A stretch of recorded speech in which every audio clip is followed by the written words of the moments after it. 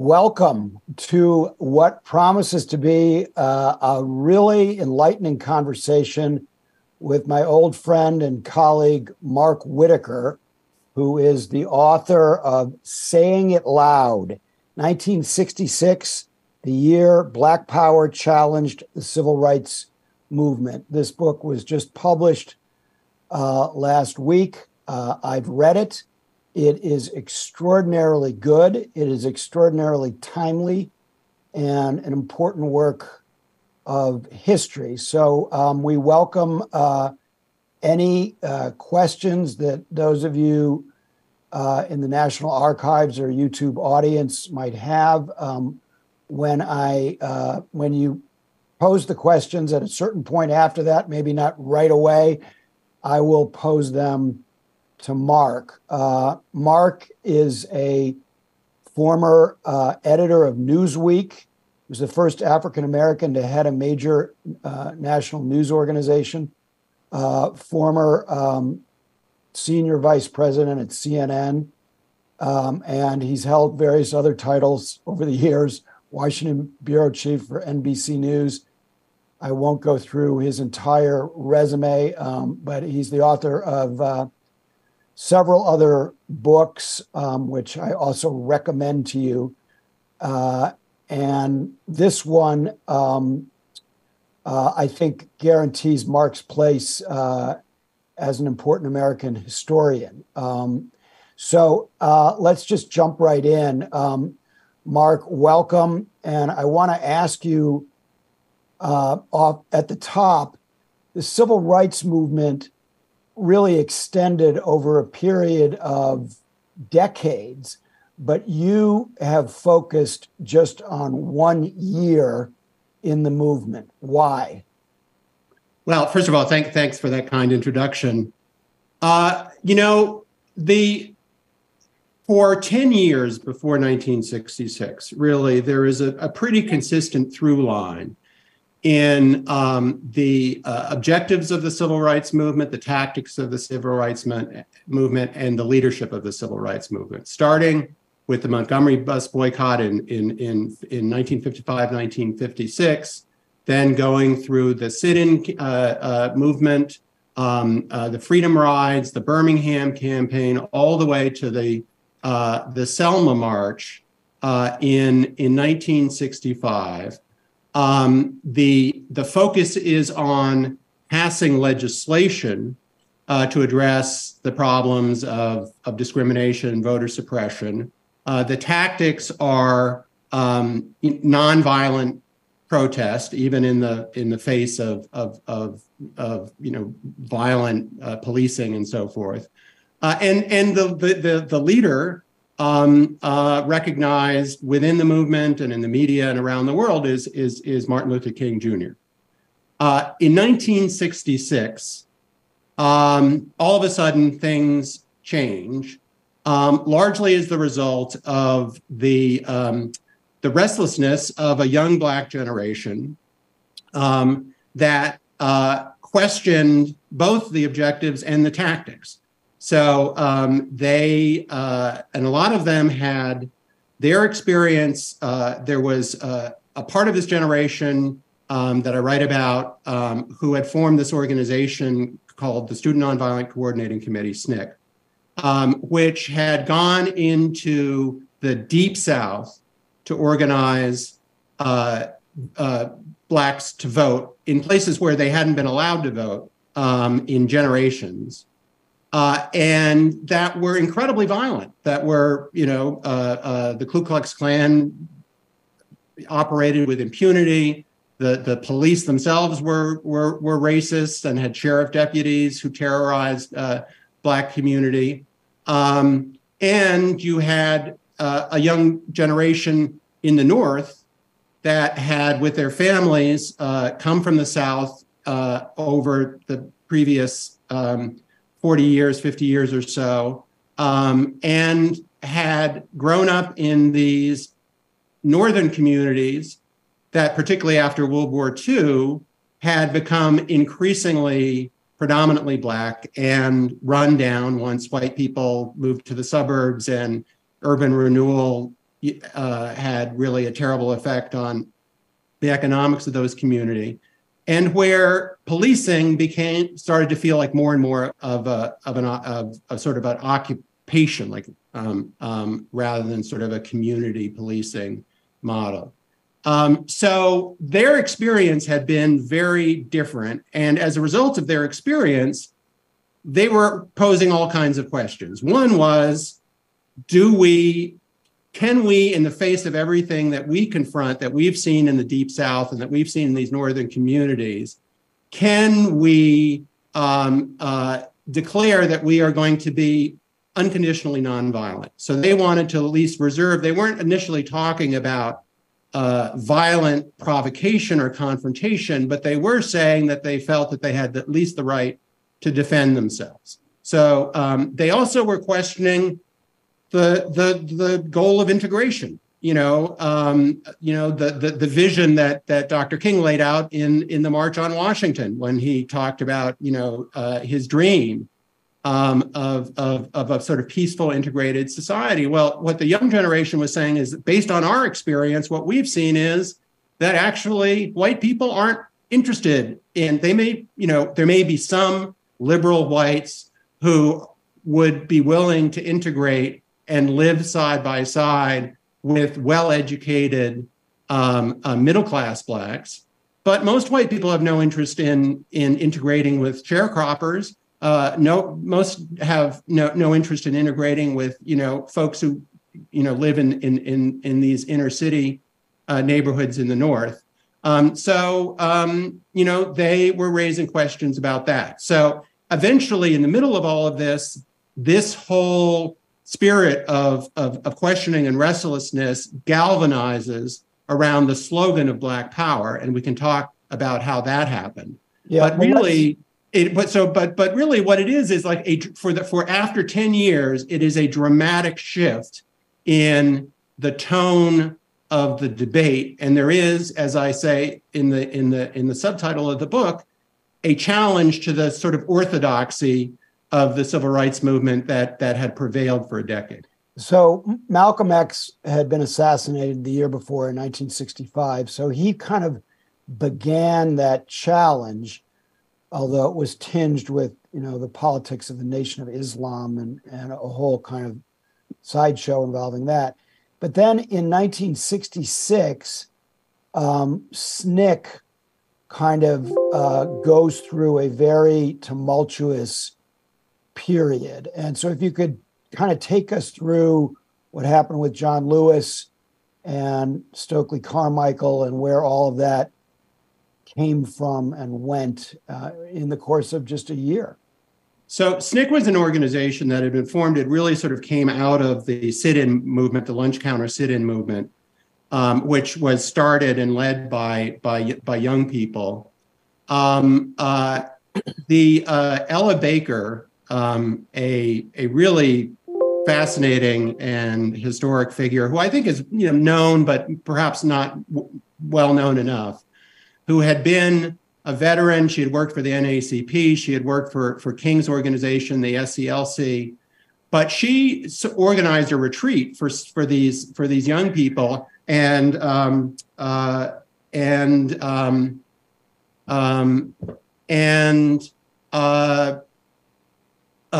encouraged them to form their own organization, and that became SNCC. And their focus was going into the Deep South, actually to places that even the SCLC wouldn't go, and partnering with local activists on the ground to register predominantly poor Blacks to vote. And the leader going into 1966, the chairman of SNCC was John Lewis, of course, who we now remember as the congressman and sort of sainted figure that he became. He had been active in the early sit-in movement. He had become first famous for giving a speech along with Dr. King at the March on Washington. And then in 1965, he famously gets beaten bloody on the Edmund Pettus Bridge at the beginning of the Selma March. And he sort of at that point becomes nationally known, sort of famous. And so for the year between Selma, so in 1966, SNCC would have these every year they would have a retreat where they would rent some place where they could all gather and talk about their strategy and for what was they had planned for the coming year. And then at the end of the retreat, they would have an election to elect their officers for the coming year. And so in the spring of 1966, they held a retreat at a place called Kingston Springs near Nashville. Lewis arrives I have a whole chapter in the book just about this retreat and this election. Lewis had been traveling in Europe, raising money and giving speeches for SNCC.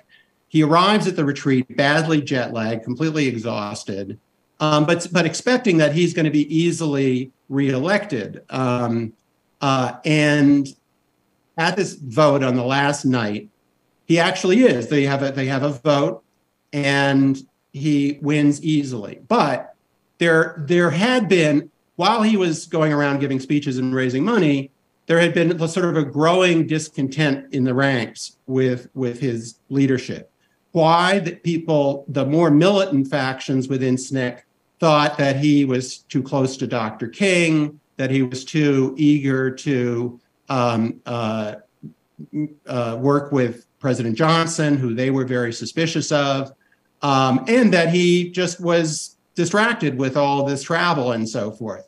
And so a lot on the first vote, even though he won handily, a significant number of SNCC members abstained.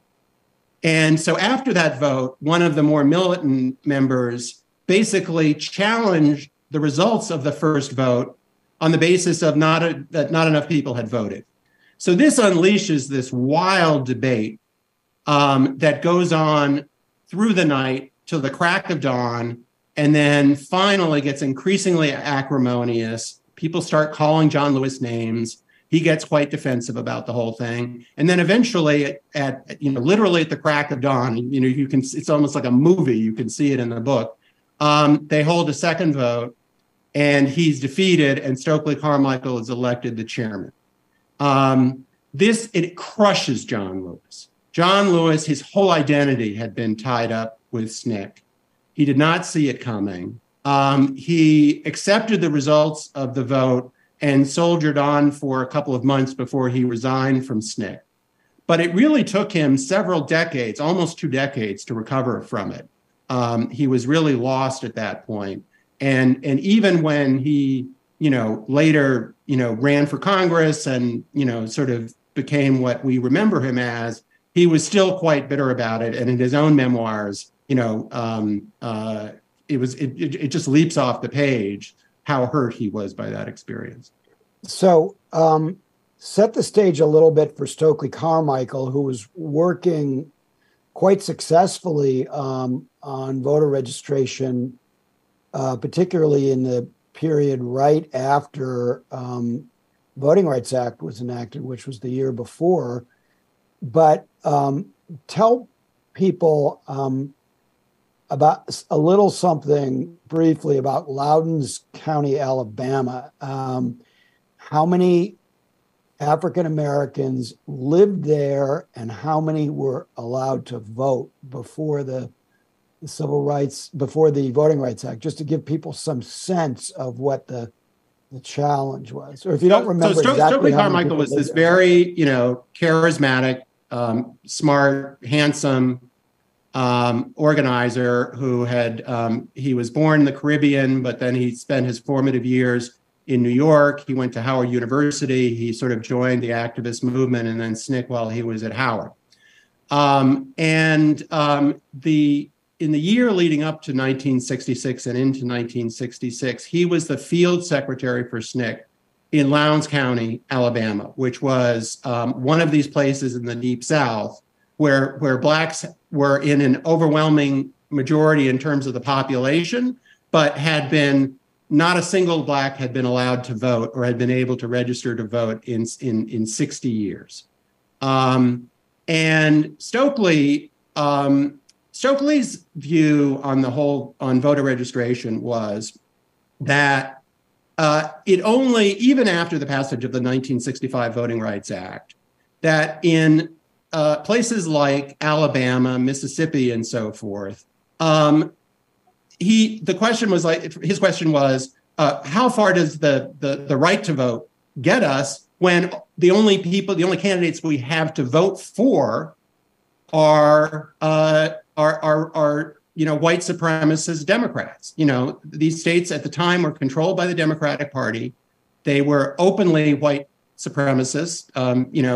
We all know about George Wallace, who was the governor of Alabama at the time. The slogan of the Democratic Party in Alabama literally was white supremacy for the right. So he basically encouraged, what he tried to do as a sort of an experiment in Lowndes County was not only to register a critical mass of voters, but then to get them to form their own independent black political party. And he found this kind of obscure Alabama law that laid out the procedure for how to do that. And miraculously, in the course of 1 year, he not only registered enough blacks in Lowndes County to make that happen, but they actually held a nominating convention. They nominated their own candidates to run for local offices like sheriff and for the school board and so forth and so on. And that had all been the nominating convention. And again, it's a pretty dramatic scene in the book, happens just before this retreat in Kingston Springs when he becomes the chairman. And so when he starts talking in the middle of the summer, and we'll get to that, about Black power, that was what he was talking about at first. It was Black political power. I mean, the press started very quickly assuming that it was all about rejecting nonviolence. And there was a part of it that became that increasingly. But at the beginning, when he talked about Black power, what he was talking about is blacks have to use their newfound voting power to elect their own candidates. And what was the obviously logo? Was not a crazy idea. What was the logo, the mascot, logo is probably a better word, for that party that was then picked up by some folks in Oakland, California? Yeah. So again, under this local law in Alabama, that the requirements for starting a new party, parties were required to have symbols, which traditionally had been animals. Why? Because there were so many people in those areas, black and white, who couldn't read. So it was a way for, people who were illiterate or semi-illiterate to identify which party they were voting for when they went. So was it donkey and elephant for the Democrats and Republicans? So that's where the elephant and the donkey come from. But in Alabama, actually, the Democratic Party, the donkey wasn't good enough for them, so they had adopted a rooster. So the George Wallace Democrats, their symbol was a rooster, and then their slogan was white supremacy for the right. Anyway, so once Stokely had organized this new Black political party, the symbol they chose was a Black Panther, and so we all know the name, the Black Panther Party, but we associate it with the Huey Newton and Bobby Seale and the Black Panthers who started out in the West Coast. But actually, the first Black Panther Party was in Lowndes County, Alabama. And what happened was that later in 1966, in the fall, Stokely was invited to give a speech at the University of California at Berkeley. And in advance of that speech, sort of to, publicize the speech, they a lot of these pamphlets that had been created for the Lowndes County Freedom Organization, the Black Panther Party campaigns in Alabama, were brought to Oakland and started to circulate there. And Huey Newton and Bobby Seale, whose names probably most people listening now have heard of, at the time they were part-time community college students in Oakland, California, and who had been involved in activism at that school, but were disenchanted with the leaders, the campus leaders at the time.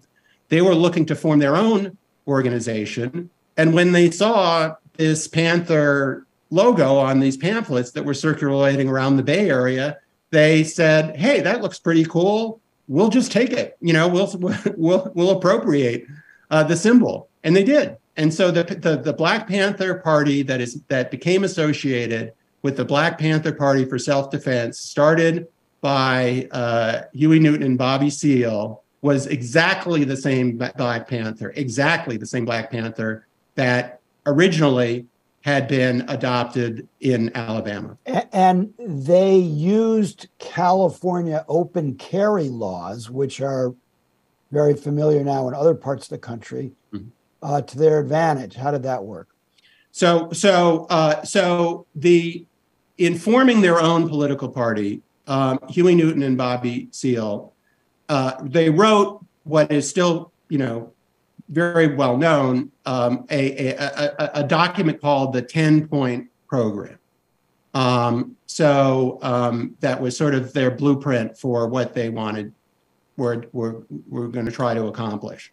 Now, in fact, if you go and read the whole 10-point program is in my book, and it's really interesting in retrospect because they raise some objectives that are still very much in discussion, like reparations and so forth. But the thing that they were really, a lot of it was unrealistic then and now. But the practical thing that they really planned to do, immediately, was to create civilian patrols to monitor police behavior in Oakland. Now, this was not a new idea. In LA, after the Watts riots of 1965, some local Black leaders had created a civilian patrol that had been going around. And what they would do was they wouldn't confront the police, but they would ride around town and look for situations where police were interacting with Black folks in the community. And then they would get out of their cars and they would just sort of stand at a remove across the street or whatever, close enough so that the police could see them, just to sort of say to them, look, we're here. So, if anything that goes down here between you and these people who you're, questioning or, whatever, we'll be witnesses. And again, when you think about today, all of these horrific incidents of police violence that we've been, confronted with in recent years that have led to the Black Lives Matter movement, why do we know about them? We know about them because of cell phones. We know about them because of police body cam. Well, that didn't exist at the time. So essentially, these were kind of like human witnesses. That was the idea. But Huey Newton, who was this interesting, largely self-taught guy who had struggled with learning disability problems early in his youth, but had taught himself to read and become a big reader, he discovered he would go into law libraries, at publicly open law libraries and read through California law books, looking for things that he could be used to the advantage of activists like him. And he discovered that at the time, California had open carry gun laws, which meant that it was perfectly legal, not only to possess, but to carry guns with you in public as long as they were visible. And so his idea was, we're going to take these community patrol, police patrol idea one step further by arming ourselves. So when we show up and stand across the street and are observing the cops, they'll see that we are armed at the same time. They'll take us more seriously. And so California, that was, again, that was the original idea of the Black Panther Party for self-defense, which again, today, given everything we're still living with, is not at all a crazy idea. And California, of course, immediately changed its law to prohibit open carry. Yes, as soon as young Black men were going around openly carrying guns, a Republican state lawmaker named Don Mulford introduced an act to make that illegal, and it was. It didn't. It literally happened just within months. It'll be interesting to see whether in the next couple of years, with a bunch of states now having open carry, whether you'll see young Black activists, carrying weapons in public again. Yeah, well, look, I mean, but it's really interesting. So as the Mulford Act was being debated in early 1967, a group of Panthers went to Sacramento, to the state capitol, with their guns, and their uniforms. Huey Newton and Bobby Seale had one of the. Of course, everybody remembers them for their berets and their leather jackets as well. They had this sort of cool uniform, and so they show up, and they're photographed. The pictures of them appearing in Sacramento, are in the front pages of newspapers around the country. There are TV reports. Now, of course, this horrifies a lot of people in white America and in the media, but it made them incredibly attractive to young Blacks around the country. So without actually having to formally create new chapters of the Black Panther Party, Black Panther parties, local chapters started to spontaneously form with people in places like Chicago, where you grew up, and elsewhere around the country, just adopting their uniform and the name Black Panthers without their actually having to. That was the same year when they requested that the media not call Black people Negroes anymore. You saw the beginning of dashikis, all kinds of other things. So talk just for a minute about the cultural changes that were taking root that year. Right. So in addition to all the sort of political shift in the political debate that we've been talking about, 1966 is also the year where there is this sort of outpouring and embrace of what they called Black consciousness. So and it ran the gamut from how Black people wanted to be identified. So it was a year when, in significant numbers, particularly young Blacks said, we don't want to be called Negroes anymore. We want to be called Black. It was the year when the Afro hairstyle took off, and Black folks says, we're not going to straighten our hair to look like white hair anymore. And Ebony magazine, which was sort of,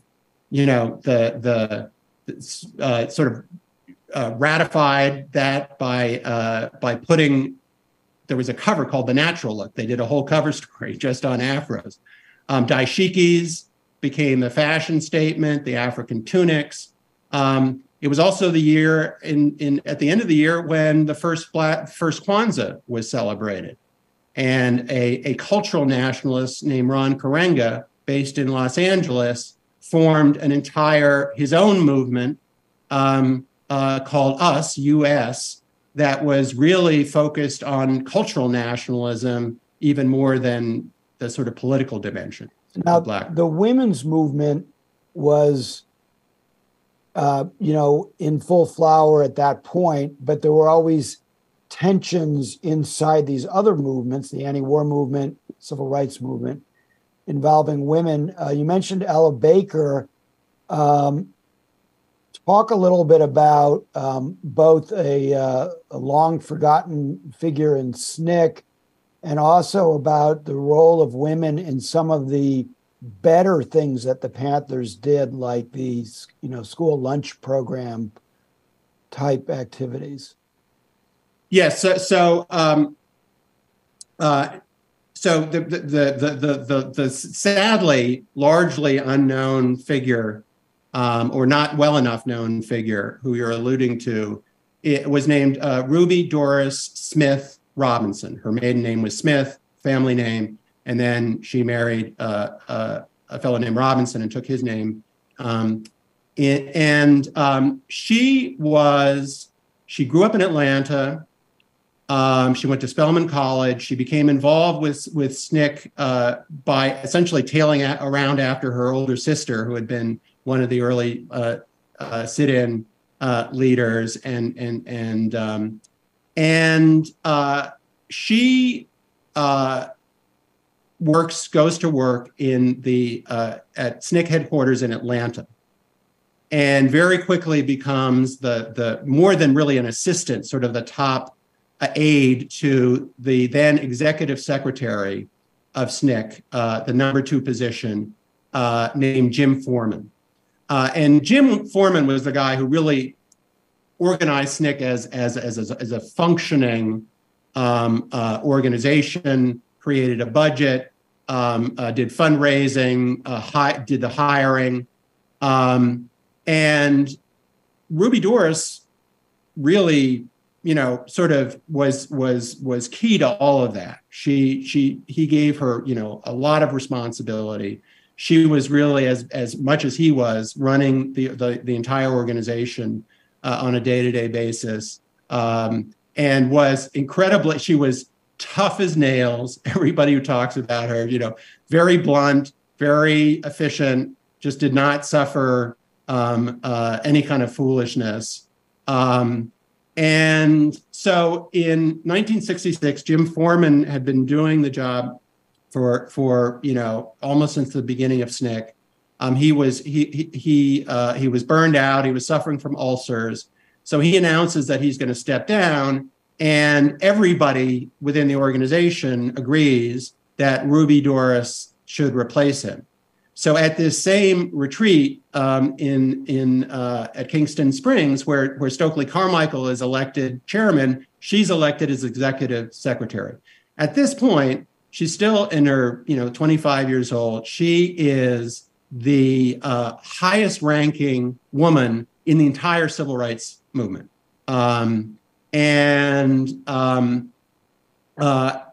at first, she, as Stokely really sort of starts to sort of take SNCC in a more sort of openly militant direction, she supports him.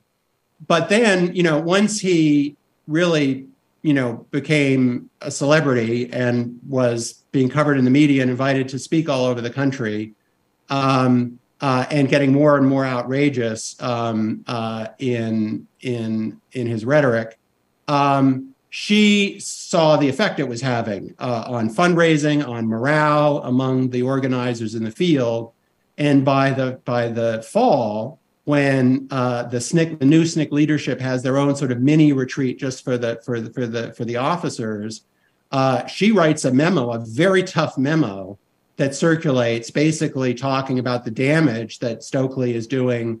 A lot of his appearances is doing to the organization, and forces him to confront this criticism at the retreat. She, but tragically, she at the very beginning of 1967, she fell ill. At first, it was a mystery why she was so sick. Ultimately, she was diagnosed with terminal cancer, and she died in 1967 at the age of 26, leaving behind her husband and a 2-year-old child. It's very sad on a human level, but it's also, once you really understand what she had to offer and how respected she was and how tough she was, it's hard to, resist the feeling that, had she lived, perhaps some of the things that happened very quickly to sort of, make SNCC unravel, might not have happened, and that she might have gone on to be a much more important figure in the Black Power movement and indeed in the entire civil rights entire civil rights In the movement. meantime, part of that unraveling was expelling white people from SNCC, right? Yes. So not 1966. Again, you asked why 1966. Well, I didn't really, and it was only in the course of really starting to do the research and the reporting. My original idea was I was going to do a narrative history of Black power. But I spent my first year just reporting and doing research, and I was still in 1966. And I realized that like so much happened just in that one year that there was a book just in that. And so another thing that happened in 1966, it was the year that, and again, it was a story that unfolded over the year. It didn't happen all at once. And I sort of, that becomes clear in the book. But it ended with the expulsion of the last white members of SNCC. And SNCC had always been, it was always from the beginning, it was created by young Black activists. It was always, the top leadership was always Black. But in the early days of SNCC, they welcomed white volunteers. And there were these white volunteers who joined, some of them in the field, went to jail, paid the dues that a lot of the Black organizers did, and even more who worked in the Atlanta headquarters, and who considered themselves, just as loyal to SNCC as the Black members. But there was this faction within SNCC that, beginning in early 1966, started to argue that it was, Blacks had to, sort of as a manifestation of this new spirit of Black consciousness and Black pride and Black power, that Blacks had to run the organization, and it really needed to be an all-Black organization. And at first, both the previous leadership, John Lewis and Jim Foreman, and then even in the early days, Stokely Carmichael kind of rebuffed this faction. But by the end of the year, they prevailed in another wild scene at another retreat at the end of the year, at a Black Catskill resort owned by a one-legged tap dancer named Peg Leg Bates. And in another one of these late night votes, with lots of people abstaining, they voted to expel the last white members. And I talked to one of them, who was a fascinating woman, Dorothy Dottie Miller-Zellner.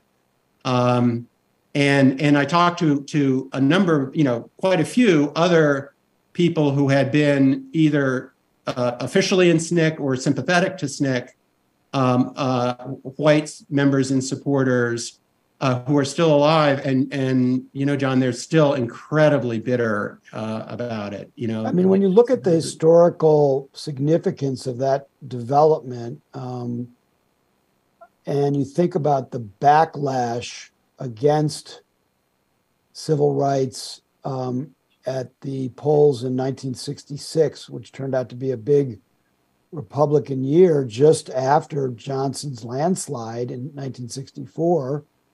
And that then shaded over into Nixon's law and order movement, his own code words, his Southern strategy before and after he was elected in 1968. If SNCC had not turned anti-white, and if it had been truer to the nonviolent part of the coordinating committee, could things have gone differently politically in the United States? Well, it's hard to know for sure, but again, what really the other thing that happened in 1966, and which makes 1966, really an important year, not just in the history of the civil rights movement, but as a turning point in American politics, is, as you say, in 1964, Lyndon Johnson had beat Goldwater, Barry Goldwater, in a historic landslide. The Democrats had veto-proof majorities in the Senate and the House, completely dominant control. And you go back and you look at the punditry in 1964, and political columnists and reporters were saying that the Republican Party, it would take a generation for the Republican Party to recover. Well, it only took 2 years because in 1966, largely based on what was called a white backlash against a number of things. So it was partly this new slogan of Black Power and Stokely Carmichael. You had white candidates campaigning, making Stokely Carmichael himself sort of the focus of their campaign.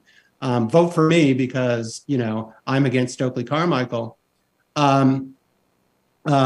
But also, it was the third summer of racial unrest in America's cities. That it started in Harlem in 1964 and Watts in 1965. In 1966, there are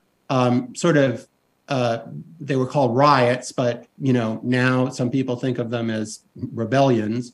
That in places, there was one in Chicago, in Atlanta, in Omaha that year. And in San Francisco, at in a neighborhood called Hunters Point.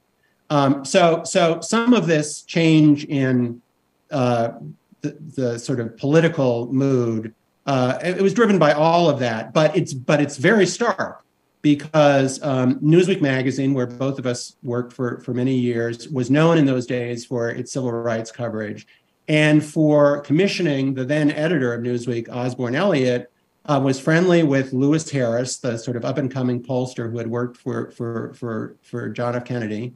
And he commissioned 3 huge polls in the course of the 60s, in 1963, 1966, and 1969. And Harris would had separate teams of white and Black pollsters who would go out, and the Black team would talk to Black folks, and the white team would talk to white folks. And the first poll that they did in 1963 had actually shown signs of progress, hopeful signs in terms of increasing support for civil rights and respect for Dr. King. In 1966, Oz Elliott commissions another poll, and it shows like this dramatic, and it's just a couple months after the Black Power cry becomes, everybody starts talking about that.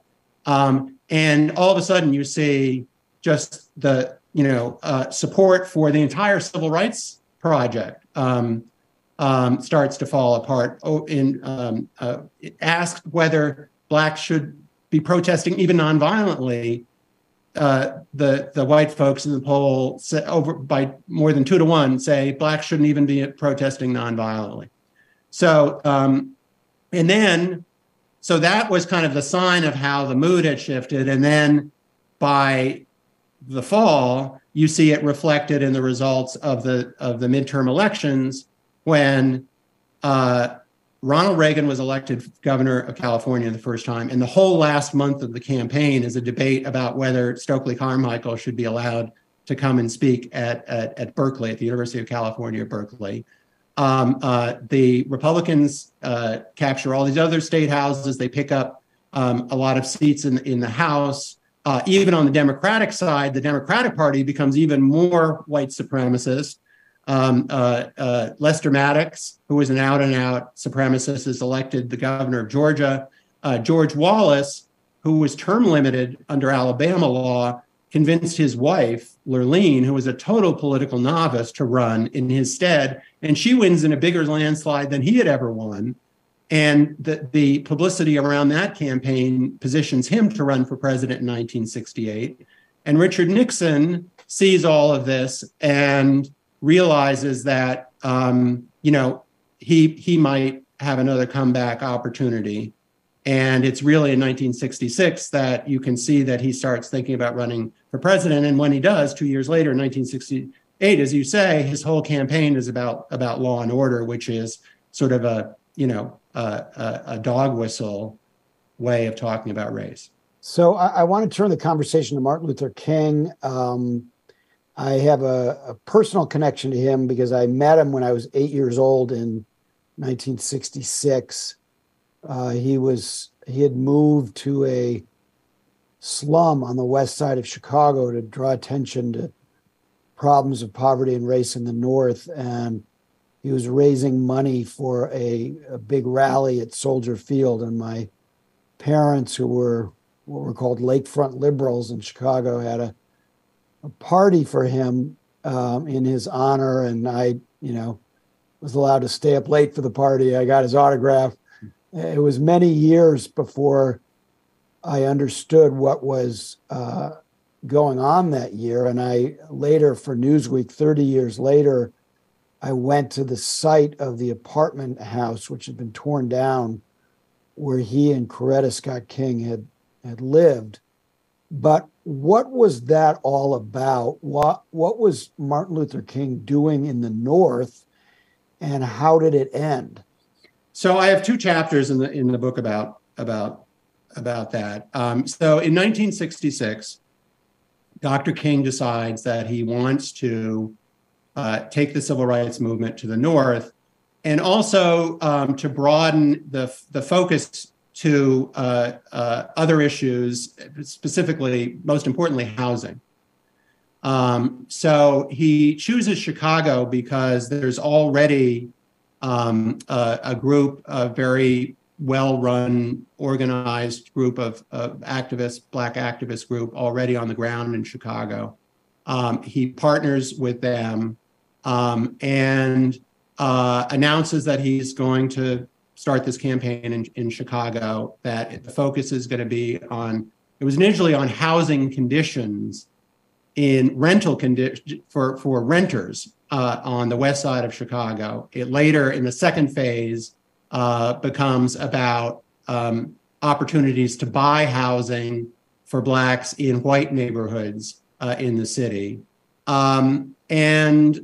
He decides that to show how serious he is about this, that he's going to rent an apartment and have his family live part-time in Chicago. Now, it turns out that this is largely for show. They do rent an apartment and they spend a few nights there, but they never really move there. It very quickly becomes clear that the conditions in Chicago are very, very different, even than the conditions that he confronted in the South. First of all, he had to contend with Mayor Daley, who didn't really appreciate King showing up in Chicago and making, in his view, him look bad by talking about these terrible conditions for Black folks in the city. So there's this, it's not exactly funny, but there's this really sort of interesting interplay between the two of them, where they keep, after every time they meet, they hold a press conference, and they're sort of taking digs at each other.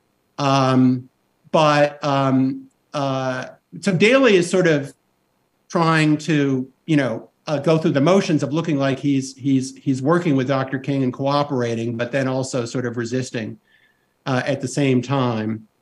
And then, particularly in the second phase, when King starts focusing on fair housing and picketing and holding marches in these white neighborhoods where Blacks have been denied the right to even look at houses, let alone buy them, he's met with just this ferociously violent counter-protest. Thousands of white, Chicagoans showing up in the street, hurling rocks, and then he himself gets hit in the head with a rock. You can go on YouTube and see some of this footage of all of that, and he described it as bad, if not worse, than things that he had seen in the South. So eventually, they sort of grudgingly came to this sort of compromise, really to sort of study the problem. It was one of those, things where just to sort of, in the end, King, he sort of declared a victory based on this agreement to study the conditions, but he sort of left Chicago without really having accomplished that much. For this young Black power generation, which was watching all of this, and this is why I have 2 chapters on it in the book, they were looking at all of this and they were sort of saying, feeling vindicated. They were saying, you see, we were right about the limits of King's strategy. So I want to we got an interesting question in the chat. It goes back to SNCC. Was internal conflict within SNCC centered on questions of principle, and was that conflict fully self-created? Did you see evidence of FBI counterintelligence activities generating conflict in SNCC? Yes, so all of the above, but there's a whole chapter just on that issue of the FBI, and there had not actually been the FBI. It's well known that there had been a lot of surveillance of Dr. King before 1966. But there had not been that much focus on SNCC until Stokely became the chairman and started talking about Black Power. Then all of a sudden, President Johnson starts asking these questions in phone calls and so forth, the records of his phone calls. Who is this guy, Stokely Carmichael? What is Black Power? And so forth. And he orders up his own personal weekly briefing from the FBI on the activities of Stokely Carmichael. And all of a sudden, the FBI, starts providing this for him. And you can track it. I went through the FBI files and so forth. And for the first few weeks of this, it's pretty innocuous stuff. It's just, clippings from newspaper accounts of speeches he was giving. But by the fall, they start digging up all this dirt on him, psychological evaluations that had been done for him when he had been evaluated for draft status. And anyway, so it's there's definite evidence of the FBI starting to not only gather information, but to sort of sow discontent within SNCC against Carmichael. This later gets expanded starting 1967 to the Panthers. They do even more with the Panthers, turning Huey Newton and Eldridge Cleaver against each other. Turning the Panthers against this Karenga movement in LA that I talked about. So all of that was very real. At the same time, there was also just real personality clashes about strategy, but also about execution within SNCC. And I talked about the disputes between Stokely Carmichael and Ruby Doris Robinson, between John Lewis and the new leadership of SNCC. So that played a role as well. So when you're talking about the infiltration in 67, I think you said, was that the COINTEL program, or was that actually a little later where they No. So that's the COINTEL program. Well, that had existed, but a specific campaign aimed at Black activist groups. That was 1967. And J. Edgar Hoover himself, sometimes J. Edgar Hoover, he was behind these things, but he didn't have his fingerprints on it. But in 1967, he sends his own personal directive to the field offices of the FBI, saying, we have to do everything we can to prevent the emergence of a new Black Messiah, by which he meant a leader who could really sort of be seen as a leader of all Black America. In a way, recognizing in a way that King was no longer that figure, particularly for young people. And then after King's assassination in 68, the whole focus becomes the Black Power leaders, and particularly the Panthers. So for anybody who's seen the movie about Fred Hampton, the very charismatic Panther leader who was essentially assassinated by the police, I think it was in 1969. 69. The title of that film is Judas and the Black Messiah. The Messiah is a reference to Hoover's that Hoover memo, and the Judas was an informant that the FBI had cultivated within the Panther chapter in Chicago, which provided the police with essentially the blueprint to his apartment, which is how they were able to break in there in the middle of the night and shoot him dead in front of his pregnant girlfriend. So I think we're going to end on this very good question, which projects into the future from 1966. How do you think the most effective means of bringing about change differ now from 1966? Well, I thought a lot about this, and it's one reason I actually wrote the book, is I sort of was looking for sort of what are the lessons today for activism. I would say there was a couple. So one is just about messaging. Slogans like Black Power and today Black Lives Matter, they're very powerful in capturing the spirit and sort of becoming a kind of rallying point for movements, for getting press attention and so forth. But you have to be able to really explain what you're trying to achieve. And one of the things I show in the book is that, Stokely Carmichael in particular was sort of missed some really, important opportunities to do that when he, was booked on shows like Meet the Press and Face the Nation and so forth. So again, you think about today, defund the police and so forth. You have to, because if you use this, if you have these kinds of slogans, and you're not very clear in what you mean and what your actual policy objectives are, your opponents are going to use them against you, right? So that's one lesson. I think unity, obviously, there's always politics and infighting, within these movements, but it does hurt. I mean, it hurt the Black Power movement in the 60s, and to the degree that that's still true, it can hurt activism today. And then the last thing is really about leadership, right? So the early